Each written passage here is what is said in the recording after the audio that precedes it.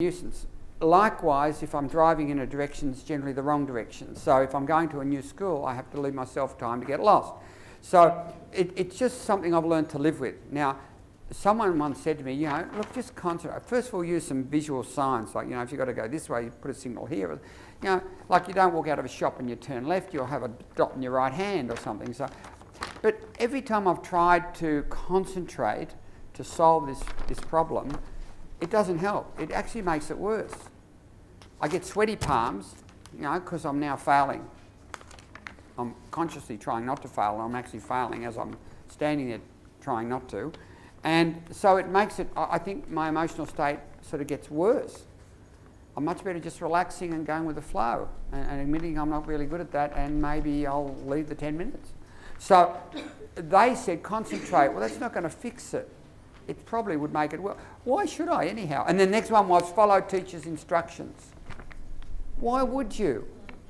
Now imagine, like, I'm going to destroy you, so I really need you to cooperate, please. I mean, that's really what you're saying. It's sort of interesting. So when you look at what they offered them by way of advice, you know, professional advice, it's in their reports. They offered, no one said, you know, something useful. No one said anything that indicated they understood them.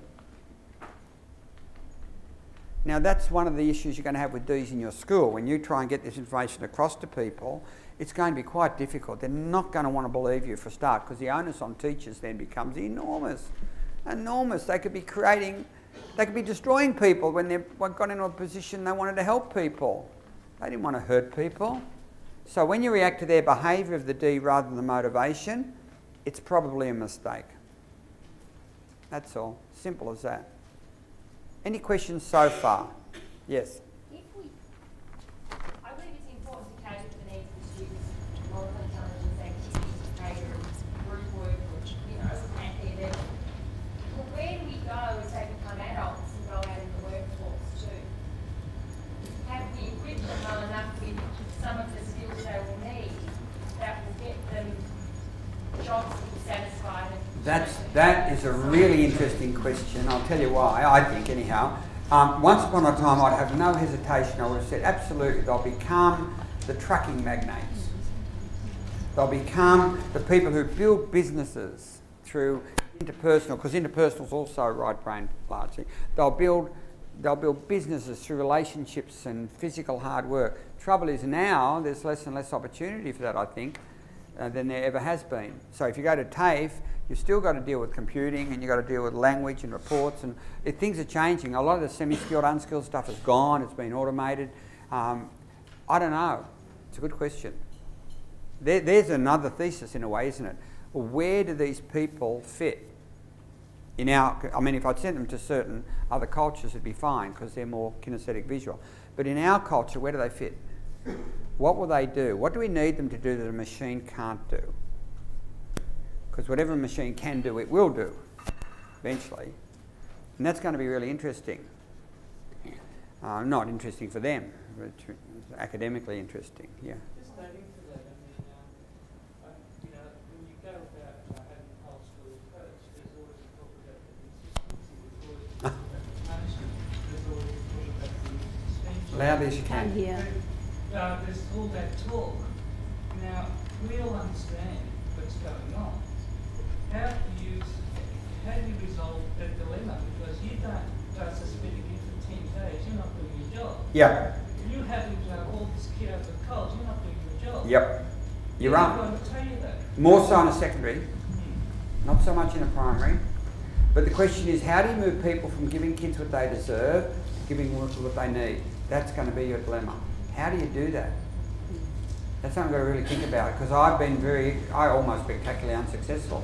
But that's what we've been asked to do. Yeah, you are. It's a huge task. Yeah. You're talking about established elite. Even if they'll work, they don't work. You know, the joy for me is that there aren't that many of them in reality. You know, there are fewer than we think. And my guess is if we treated the C's like C's, and we treated the A's like A's and the B's like B's, we wouldn't have anywhere near as many.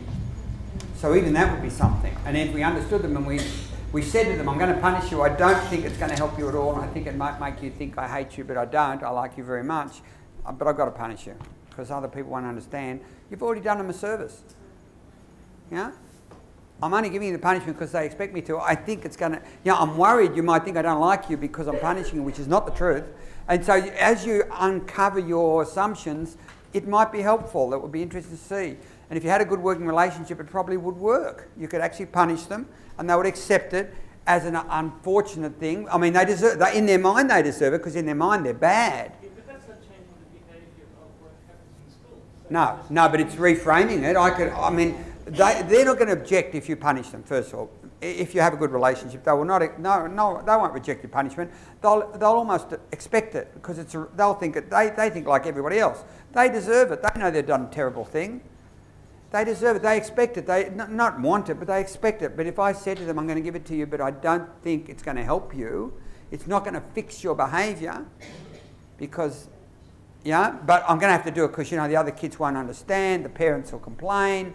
You did hurt people, right? The other teachers won't understand what we're doing here otherwise, but I don't think it's going to, and I'm scared it might make you think I don't like you. And that would be a problem for me because it's not true. But I'm going to do it anyhow because I have no choice. Yeah, if you did all of that, it might just help a bit. You'll tell me in a year's time. Yep.